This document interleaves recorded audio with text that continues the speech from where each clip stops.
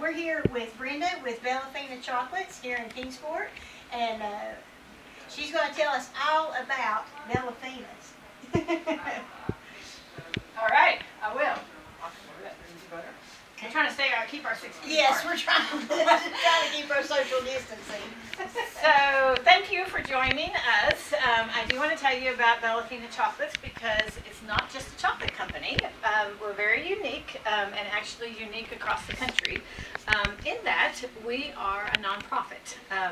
It's called a social enterprise, which means that we operate just like a regular chocolate company, but we give away 100% of our profits to children's charities. And I'll talk a little bit more about that in a minute.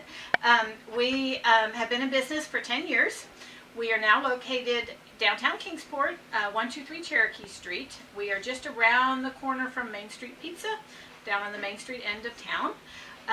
And you can come in. We have a drive-through window. We have a chocolate shop here, which is where we're standing right now. You can pick your flavors out of the case and build your own best box of chocolate truffles. And then we also have chocolate bars and chocolate-covered dried fruits and nuts and espresso beans. But I do want to say a little bit about our mission because that's really the reason that we exist. Our chocolate is amazing, and you'll see how we make it back there. But the reason we exist is our mission. So the first part of our mission is to help children. We donate 100% of our profits to children's charities that are focused on kids suffering from disease, poverty, abuse, or neglect. So that's orphanages around the world. It's CASA. It's sliding scale preschools for kids that can't afford it, that sort of thing. We also have recently started funding the Miracle Field, which is brand new, love it, and St. Jude's in Johnson City and so on. So that's our mission about children. The second part of our mission is to help women who are threatened and need a leg up. So we are 100% volunteers and have been from the beginning, except that a few years ago we started creating some paid positions for women who are in recovery, or for women who are survivors of domestic violence, or for women who are single mothers living in poverty. And typically the women that we have working here under that program are probably all three. And the idea is that they come in, they learn job skills, they learn how to work and how to be reliable and productive and so on. But also our volunteers serve as amazing mentors because these are women who have just done great things in their lives. They've been business owners or teachers or engineers or whatever.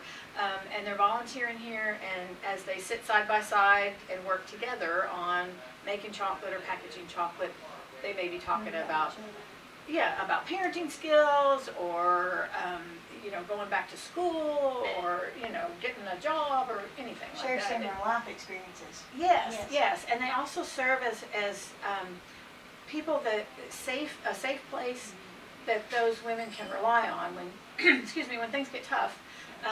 Some of them sort of almost act like mom or grandma sometimes, So it's really, really sweet. And then the third part of our mission, I'll just touch on real briefly, is to inspire people to think about how they can work in their own lives to help other people. And it doesn't have to be something like starting up, this nonprofit and all of that. It can be volunteering at a charity that really stirs your heart, or making masks for the medical clinics, or like my mom makes quilts and clothing that we send over to the orphanages. Anything that a person can do with the skills that God gave you to help other people. And so that's part of our mission, is to kind of, we hope that by people seeing our story and what we're doing, it sort of sparks some ideas in their head about how they can give back in their own lives. So that's what we are about. So I think what we'll do is we will scooch down to the down the hallway, and I'm going to grab my mask just in case we end up needing it. I'll let you go. We're going to scooch down the hallway, and we can see where the French macarons are made. This is a business that has just started up about a year ago. it's an independent business, but we built the kitchen in our facility here because the missions align so well. So she makes the macaroons in order to employ women who are in recovery or women who have been, women who have been incarcerated. It's kind of their first job out of jail. And then we'll go back to the chocolate kitchen and see where the magic happens. Okay. So follow me. Okay.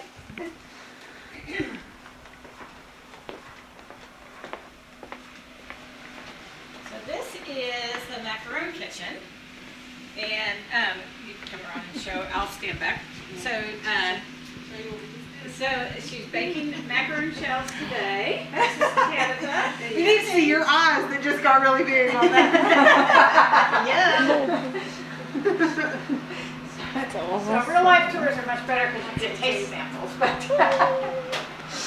and like I said, Tabitha's mission is very similar. It's to help women who are in recovery and who have been incarcerated and provide jobs for them and mentoring at the same time.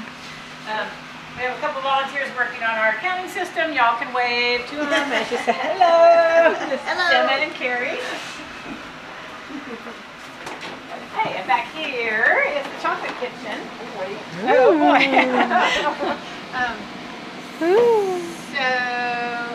Right now she's making centers. That's the soft part of the truffle. So you can see it's kind of a kitchen operation where you take the melted chocolate and you mix the cream and butter and whatever flavoring. This smells like, oh, it's cinnamon. In this case, it has some cinnamon oil in it. And we lay them out in these square frames and let that set and cure until it's set up. And then once it's set up, if you turn around that little white machine right behind you, once it's set up, that operates a bit like a paper cutter, and we'll cut it to the very precise square size and shape that we need for our truffles. And then if you get a shot over here, and once we make the centers and get them all cut, we run them on this machine. So this machine here has, this one has probably 70 or 80 pounds. I'll back up so you can get a good shot of it. That has probably 70 or 80 pounds of melted chocolate in it at any time. And so what that's doing is warming it up to temperature, and then it will temper the chocolate, which is a process that stabilizes it. So if you've ever just like melted chocolate chips and left them out, it gets kind of white and cloudy after a while, after a day or two. That's because it's not tempered once you melt them. So this tempers it so that we can keep our chocolates at room temperature for 3 weeks or so, and they stay shiny and dark and beautiful. But when we're ready to run, we will slide that machine under this conveyor belt here. We have a volunteer standing on this end that puts the centers on the one end, and then the conveyor belt will kind of march them through a little double waterfall of chocolate underneath that shield there. And then the air will kind of blow off the extra chocolate, and it'll sort of shake the extra chocolate down, which of course is going to fall back into this machine. And then once it gets about here is where we decorate it. So we can sprinkle like orange zest on the orange truffles or red hots on the cinnamon truffles.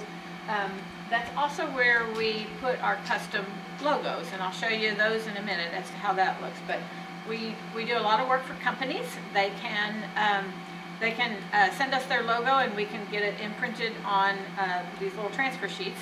And when the chocolates come out here, we press that image down into the chocolate. It's on a food grade backer.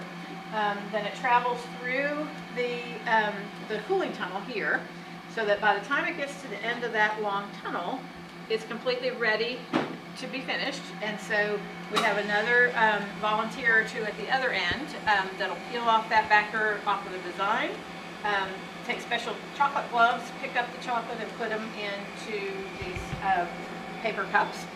And then they're ready to be packaged into the boxes and sold. So this machine we got 2 or 3 years ago because we had run out of capacity.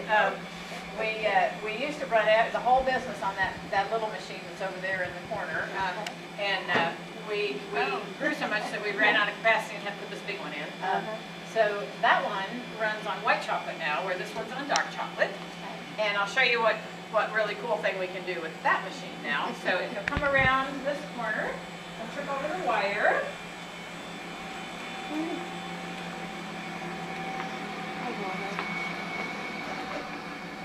So over here, we're packaging up a couple of orders.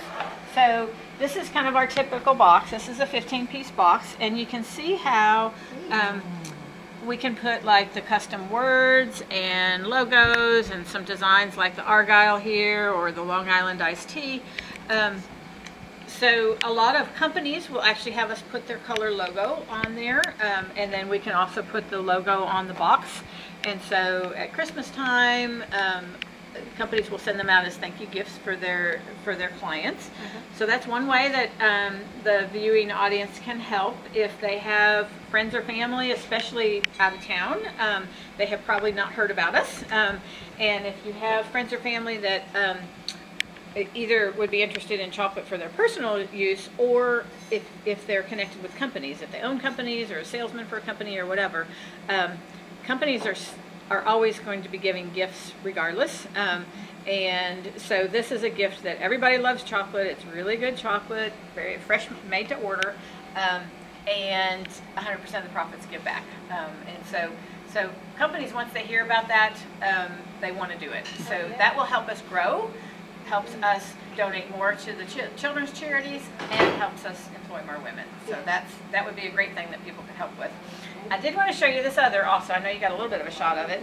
So we can put, with that white chocolate machine, we can put photos on the truffles as well as on the box.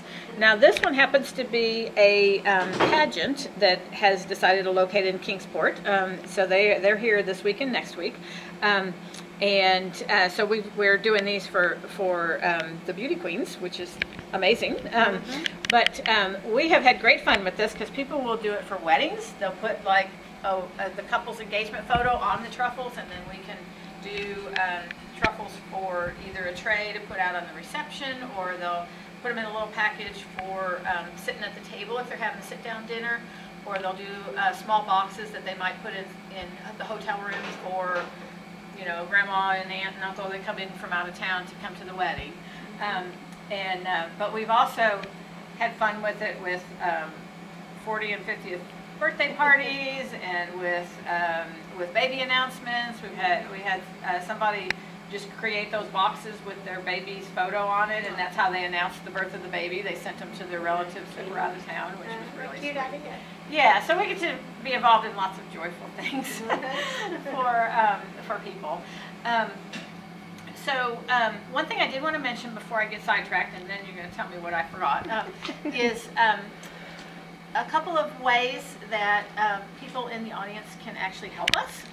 So I mentioned one already. If you know people who are connected with businesses, particularly people out of town, and the only reason I say that is because a lot of Kingsport businesses actually know about us, but maybe not.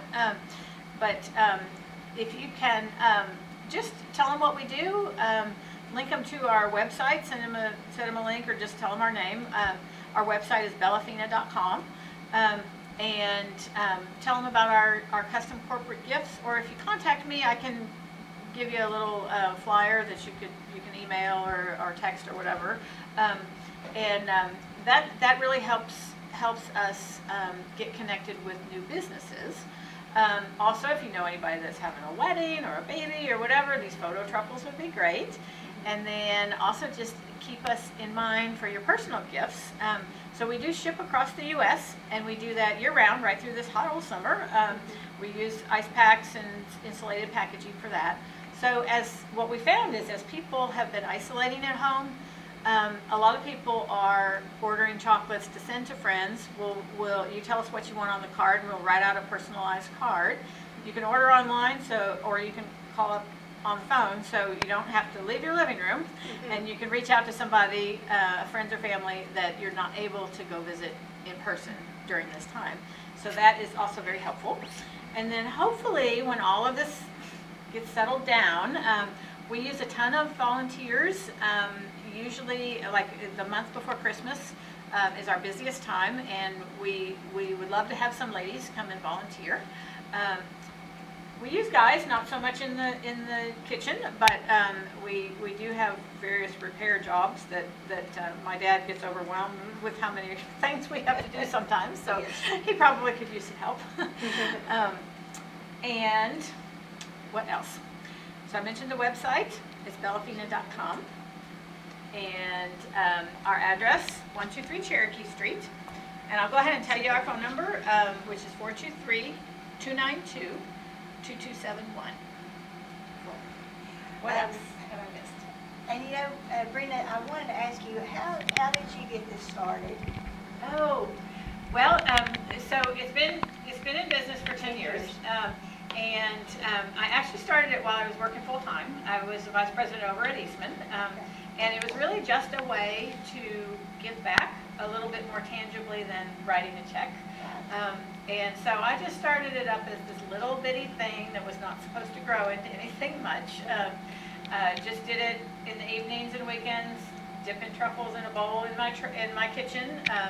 And the state of Tennessee had a program where you could license your home kitchen and start up a little business like that. So we would, I'd do that, and then we would go to the downtown concerts and set up a little tent and do a fundraiser for, say, the Literacy Council or something. And we raised a couple $1,000s that first year for charity. One thing led to another. Somewhere along the way, I lost my job at Eastman. Was going to get a new job, and just kept getting drawn back to wanting to do something with more purpose with the second half of my career, and just loved this chocolate business that was, very tiny at the time.